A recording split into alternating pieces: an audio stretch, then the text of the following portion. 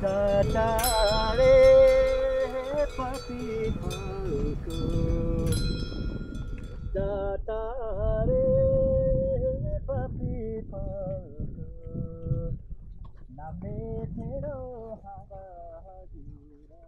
incredible power of Russell's books and the way he sees the world, the way he moves throughout the world, I think come from the fact that he behaved himself as a human being.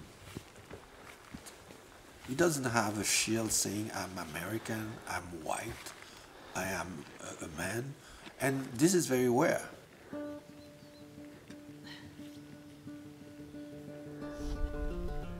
He's compelled to write constantly about some facet of what a terrible situation this is for so many people in this country.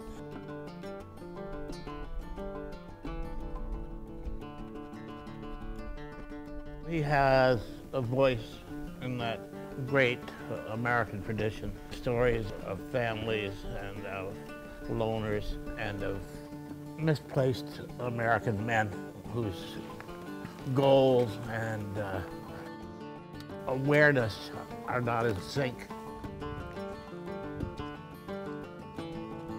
When you have someone of Russell's prominence who is making these statements, who's bearing witness in this way, who's bringing testimony, defiance and resistance, I think he's had an influence that's immeasurable.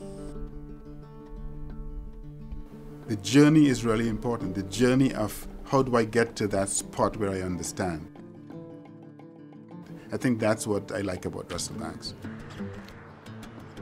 I've never felt particularly eager to induce identification with my characters among my readers, rather empathy.